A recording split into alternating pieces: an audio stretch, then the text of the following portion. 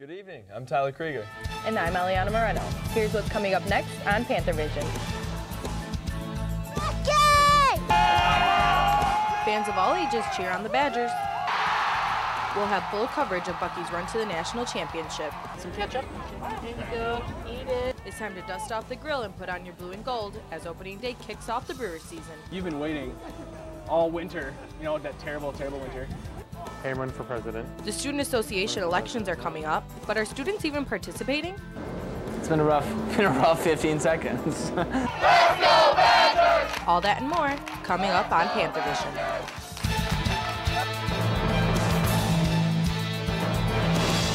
From the University of Wisconsin-Milwaukee, this is UWM Panthervision. A weekly newscast reported, written, and produced by students in the Department of Journalism and Mass Communication.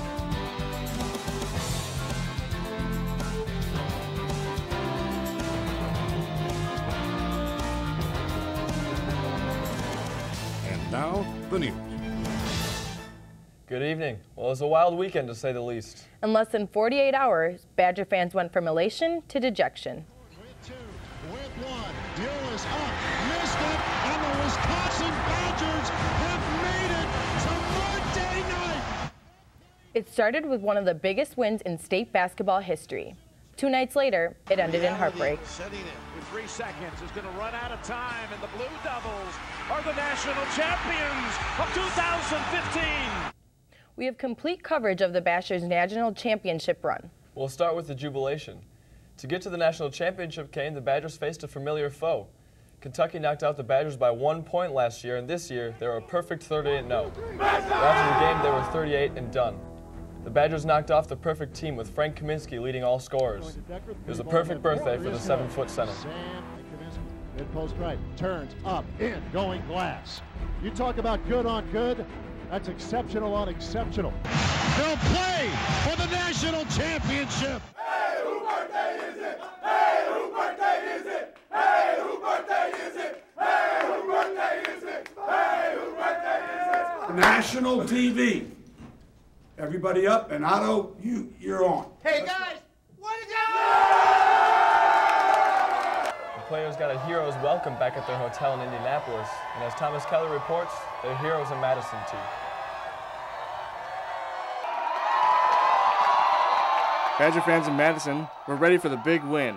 Go Bucky! Yeah! Even the smallest ones. Go Bucky! Dennis Mistriotti believed that the Badgers will come out on top. I think they'll have a chip on their shoulder for sure. I would put my money on the Badgers winning this one. Yeah.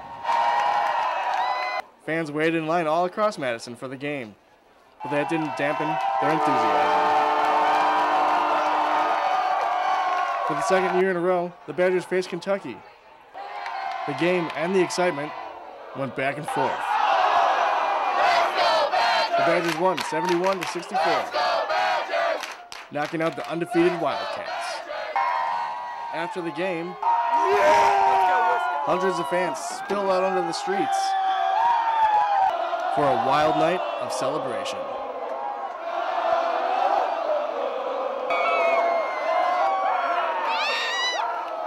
In Madison, I'm Thomas Kelly for Panthervision.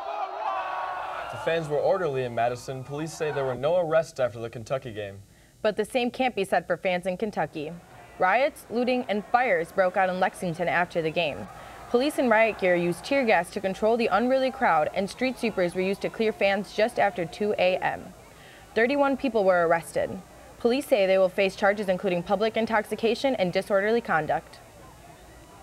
2 nights later, the Badgers played in the national championship game for the first time in 74 years. Their opponent, the Duke Blue Devils and legendary coach Mike Krzyzewski. The game was tied at halftime, but the Badgers came out strong in the second half. At one time, they had a 9-point lead. Across the state, fans were on the edge of their seats, and as I found out, nowhere was that more evident than in Madison. Excitement spread far and wide at the UW-Madison campus, as the anxious but enthusiastic atmosphere of a championship pregame built up amongst fans. The students were certainly passionate about their home team. Who's going to win tonight? Badgers! The drinks began to flow as the game kicked off and students filled the Union. Shannon Hall, which holds nearly 1,300 people,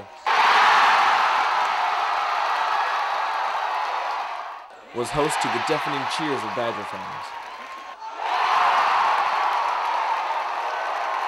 Just like any Badger game in Madison, many crazy characters were in attendance.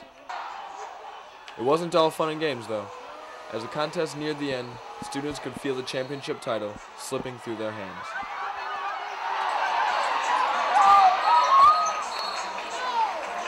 Utter deflation filled the room as the clock ran down to 0. The Badgers had made it to the final for the first time since 1941 and lost to 5-time champions, Duke. The Union emptied, but the students weren't done yet. Despite the loss, Badger fans kept their team spirit high.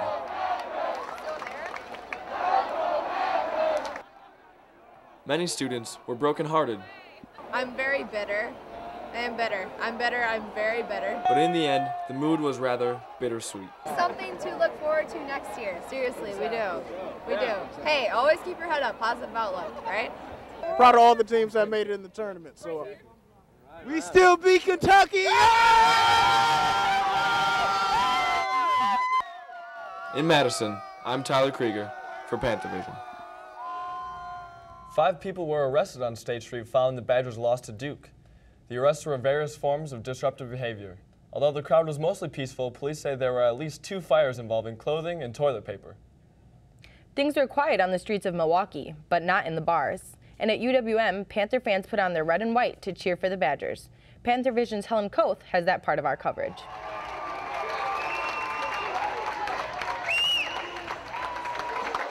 Supporting their state, UWM students packed into the Sandberg Flicks room in the Guest House to cheer on the red and white.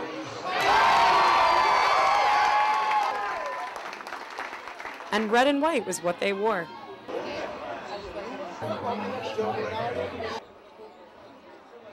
Not only do they share a state with the Badgers, the UWM crowd roared just as loud as them too.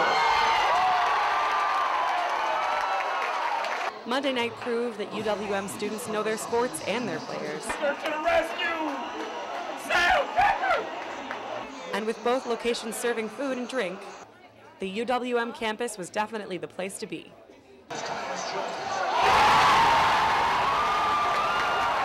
Milwaukee students cheered hard as they watched the Madison team play hard.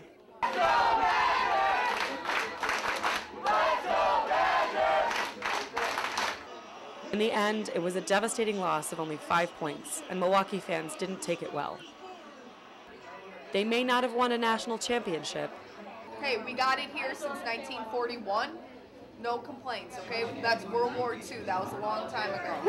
Let's go Badgers. Peace and love, Wisconsin. But they did make their fans proud and prove that Wisconsin is a force to be reckoned with. In Milwaukee, I'm Helen Koth for Panthervision. The Guest House didn't have an open chair all night. The Badgers ended the season with a 36-4 record. UW Oshkosh said it's getting rid of some athletic programs to save the school money. This is in response to the proposed state budget cuts, which would slash funding for the UW system. The programs being cut are track, cross country, men's soccer, and tennis. 2 coaches will also be let go. The cuts would go into effect in 2016. UWM is now offering buyouts as an attempt to deal with the impending budget crisis. The chancellor announced the buyouts on Saturday. The university is offering 50% of the base salary to those 57 years old and up with at least 30 years of experience. UW Oshkosh and UW Green Bay announced similar buyouts last week. UW Eau Claire and Superior were the first to announce buyout proposals. UW System President Ray Cross says he's working to make the system more focused and accountable to taxpayers and lawmakers. He spoke at the UW Board of Regents meeting last week in Waukesha. Holding us accountable drives our cost and the time to degree, which drives down student cost. So again, let me stress that flexibility without accountability cannot endure. Cross offered to lawmakers data which tracks student graduation and retention rates, the school's affordability, and satisfaction among alumni. Meanwhile, UW System Regents have approved raising tuition for out-of-state students at most of the system's 4-year schools. The board voted on the proposal Friday. Starting next year, tuition is expected to go up by hundreds of dollars for non-resident students at 9 of the 13 four-year universities. At UW-Madison, tuition for out-of-state undergrads and graduate students could increase by thousands by 2016. A protest against Governor Walker's budget cuts never panned out at UWM. A wet and rainy Spades Plaza was supposed to be the site of the protest on Wednesday. It was organized by UWM's Progressive Students of Milwaukee group. We're told the protest has been rescheduled for Thursday, April 16th at noon. Coming up next on Panthervision, student association candidates are making their case. And MATC prepares students for the weather, using more than just umbrellas. All that and more when Panthervision continues. General issued this warning because smoking causes lung cancer. The Surgeon General issued this warning because radon can cause lung cancer. Radon is an invisible radioactive gas that seeps inside your home from underground. Protect your family. Have your home tested. Call 1-800-SOS-RADON. Radon problems can be fixed.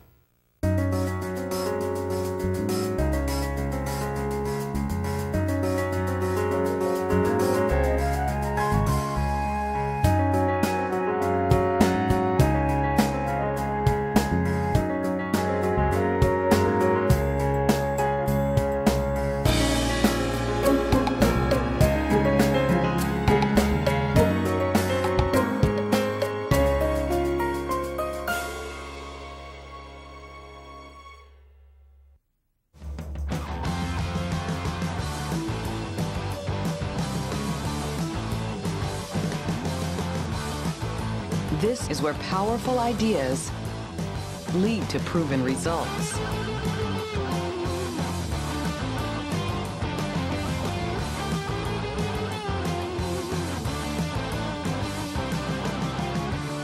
This is where you belong.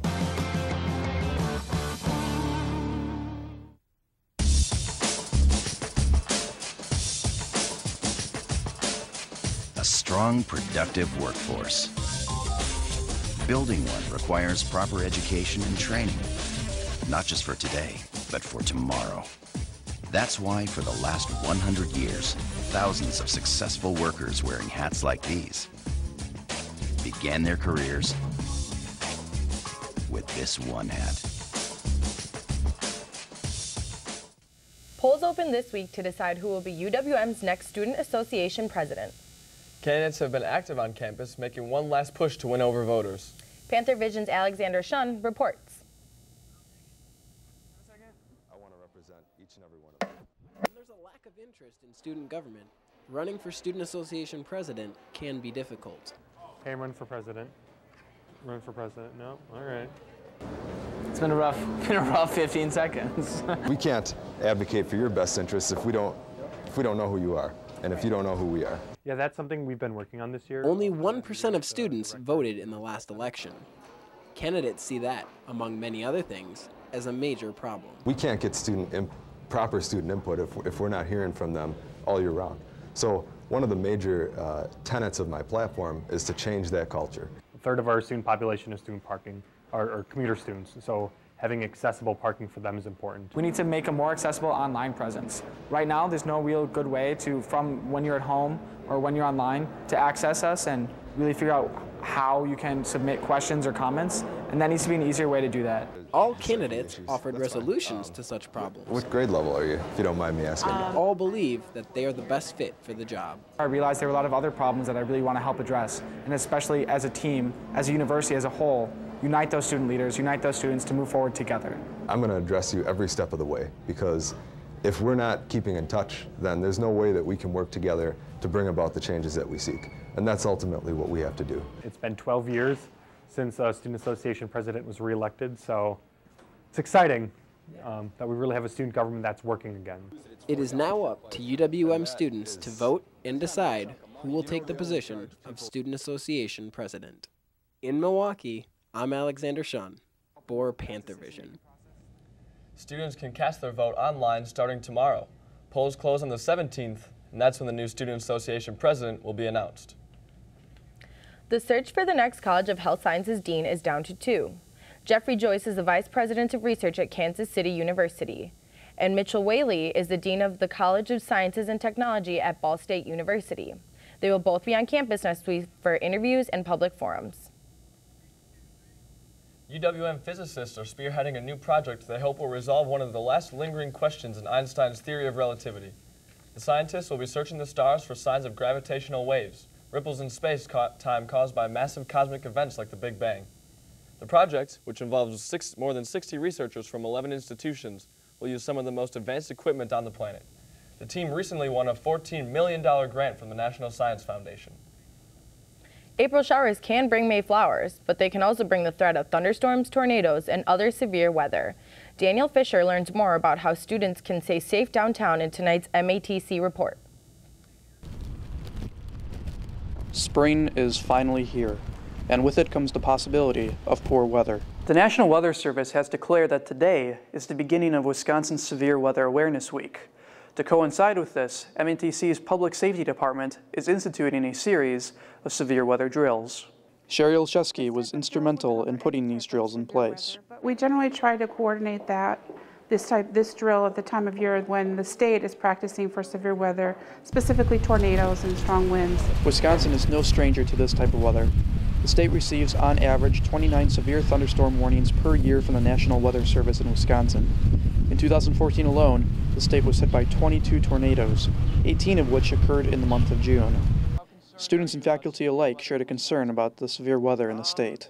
Pretty concerned. I mean, I'm afraid of tornadoes. Oh, I'm very concerned, especially with what took place last night and over in Illinois and parts of Wisconsin. But differed in their knowledge of where to go in the event of an emergency.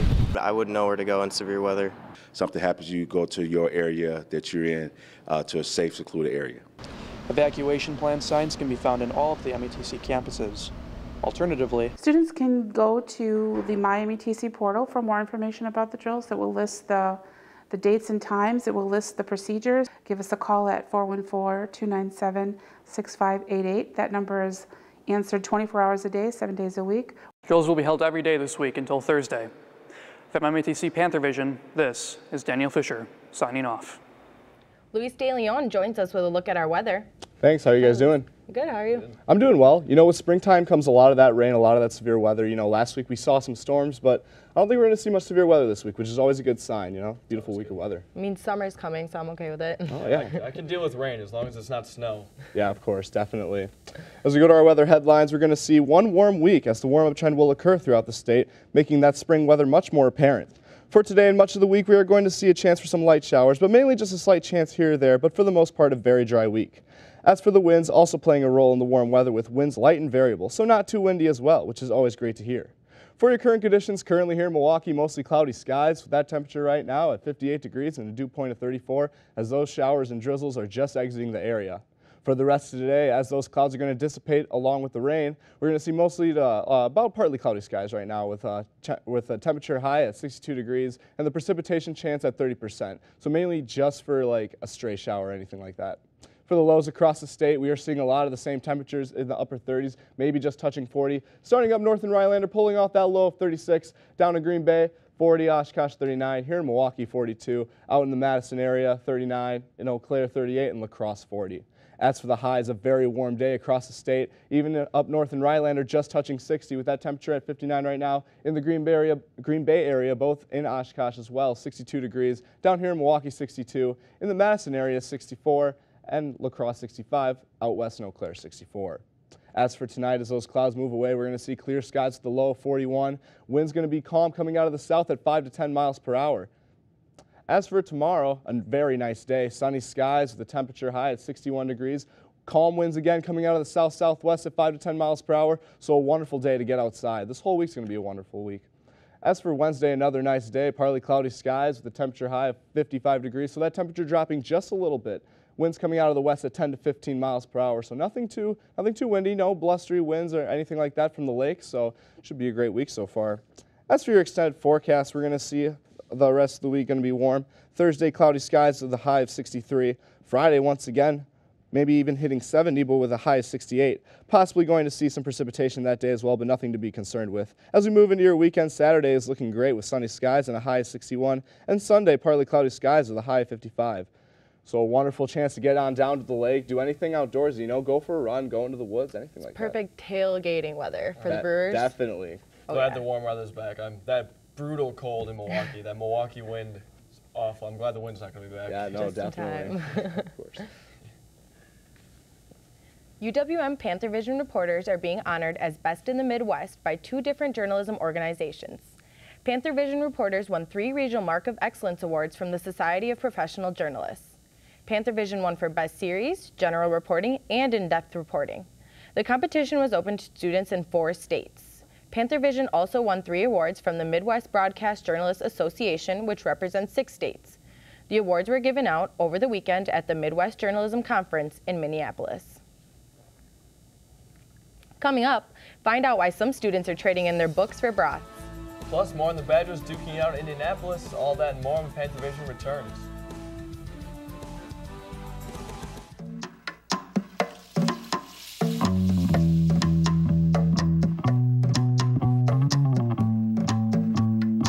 Minds can achieve anything.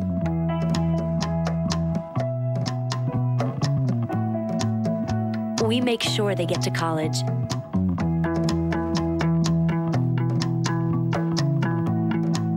Federal student aid provides more than $150 billion in grants, loans, and work-study funds to make college possible for anyone with the mind to get there.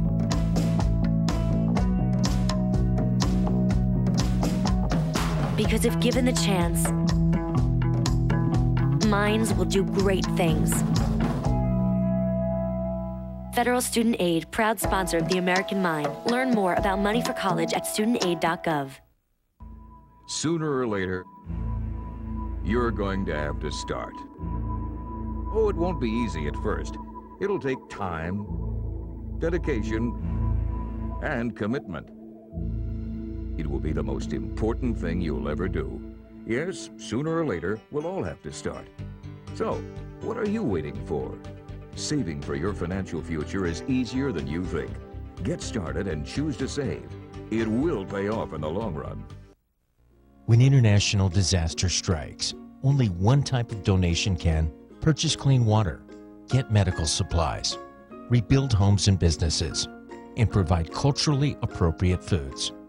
This one donation gives exactly what is needed for each unique disaster situation. Save lives, save time, donate cash. The awards are piling up for Badger big man Frank Kaminsky. And UWM Baseball has a banner week. Rachel Mino has it all in sports. Rachel? Thanks, Tyler and Eliana. As we told you at the top of our newscast, it was a wild weekend for Badger fans. It started with the Badgers getting their revenge on the Kentucky Wildcats after losing to them last year in the Final Four. Frank the Tank Kaminsky led the game with 20 points and 11 rebounds. He won all 5 Player of the Year awards this season. Junior Sam Decker added 16 points and hit the game-clinching 3. The 71-64 win put the Badgers into the NCAA championship game. It was Wisconsin's first trip to the national championship game since 1941. The Badgers' title hopes came to an end with a 68-63 loss to Duke. The game went into halftime tied at 31. The Badgers went on a 6-point run to put them ahead with 9 with 15 minutes to go. Duke freshman Tyus Jones hit a 3-pointer to put Duke ahead with 1 in just over 4 minutes to go. Jones led the game with 23 points and was named Most Outstanding Player. For Kaminsky, it was the final game of his college career. These guys are my family, and I mean that literally. I don't mean that hypothetically. I've never been closer to a group of guys in my entire life, from the coaching staff on down to every single player on this team. It's just going to be hard to say goodbye. It was Duke's 5th national title. For the first time in Panthers history, Panthers baseball pulled off a no-hitter. It came last week against UW Superior's Yellow Jackets. Freshman Alex McIntosh pitched the first 7 innings on short notice. He struck out 11 batters and walked 1 in his 93 pitches. Senior Mike Schneider closed out the game, its first time since he's taken the mound since injuring his elbow back in 2003. The Panthers won 7-0. Building momentum on their first no-hitter, the Panthers upset number 15 Iowa. It was their first victory in a nationally ranked opponent since 2009. Yeah, we did a good job. We It's going to be one of those midweeks where you break up the game and you get 7 or 8 pitchers in it, and you know, other than one inning.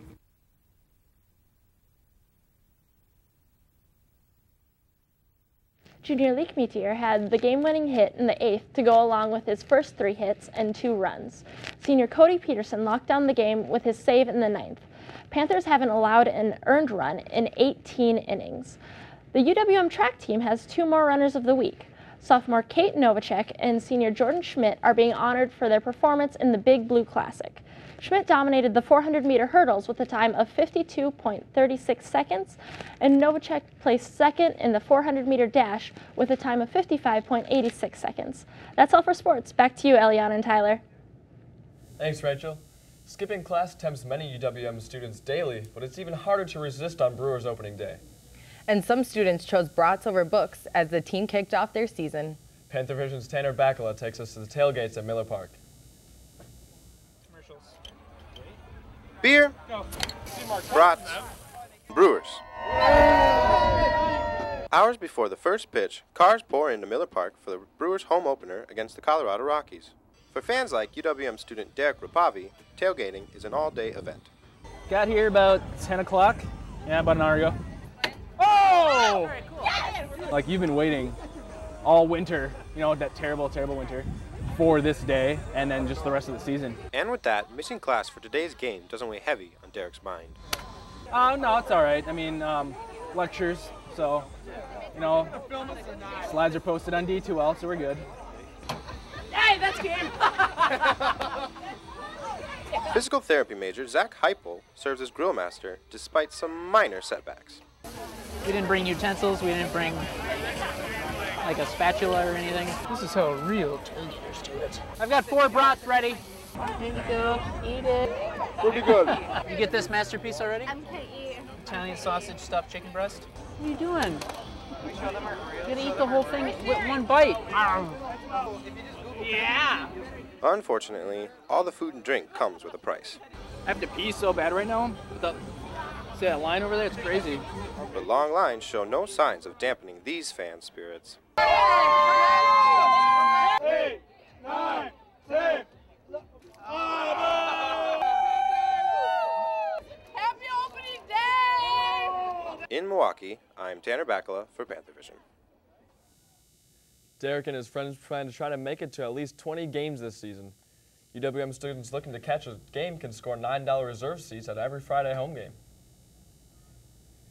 Thank you for tuning in for tonight's edition of Panthervision. You can watch us on Time Warner Channel 14 and AT&T U-verse Channel 99 at 5:30 on Wednesdays and Thursdays, and again at 10:30 on Saturday and Sunday mornings. Have a great week.